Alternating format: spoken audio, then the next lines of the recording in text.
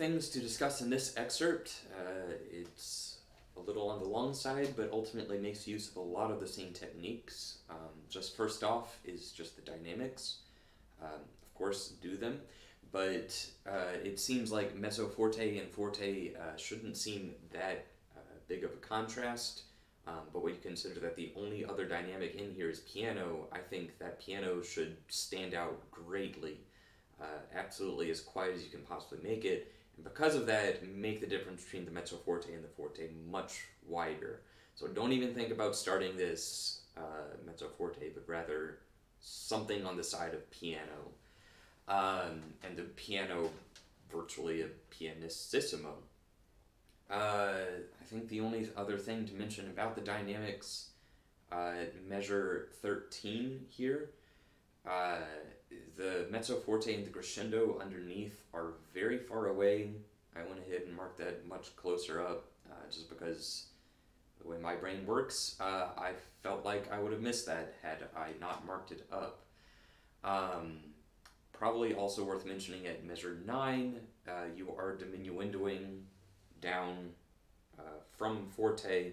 You're not going to diminuendo down to forte, but rather get as soft as possible, and then 9 should be a surprise. I accomplished that almost by giving it an accent, more of a bite. It's not so aggressive as you heard in the playing of it, but it's mostly just a bigger bite right at the start of the note. Don't try to sneak into that whatsoever. The next thing is, of course, the shifting. This one is constantly just going back and forth between first position and fourth.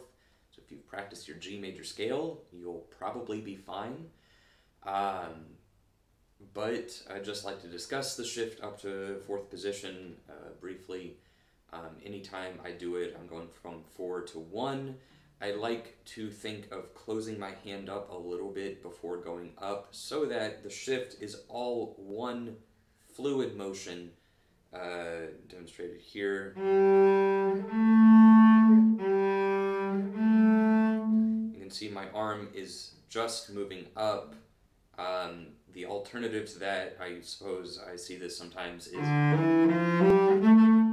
because you're not adjusting the fingers early, it becomes the distance between E and A rather than something a little bit closer. I think that can make a huge difference in just making the shift much more graceful, and so that it's not a jerk motion to get up there as fast as possible.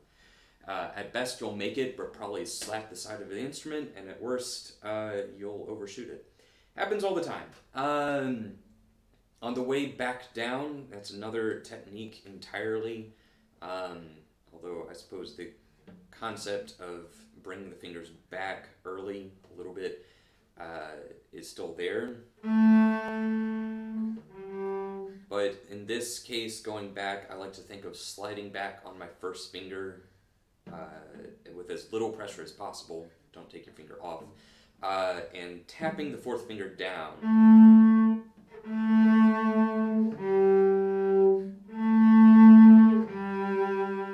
That one was better. Because the alternative of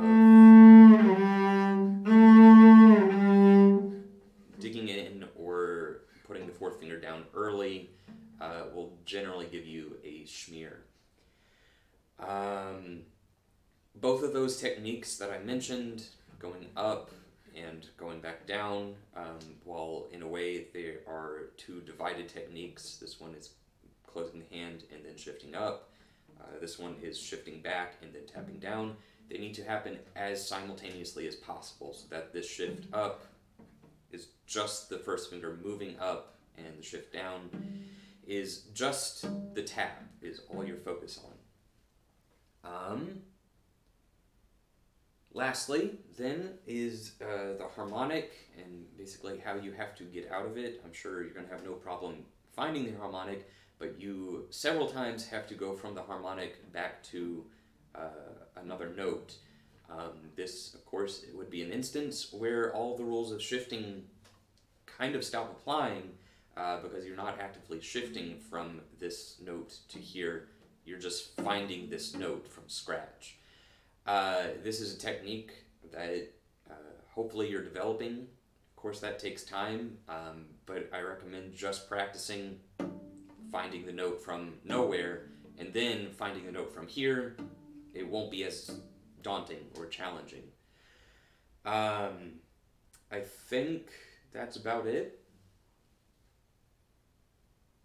Yeah. So I hope this helped you out, and hopefully see you in the next video.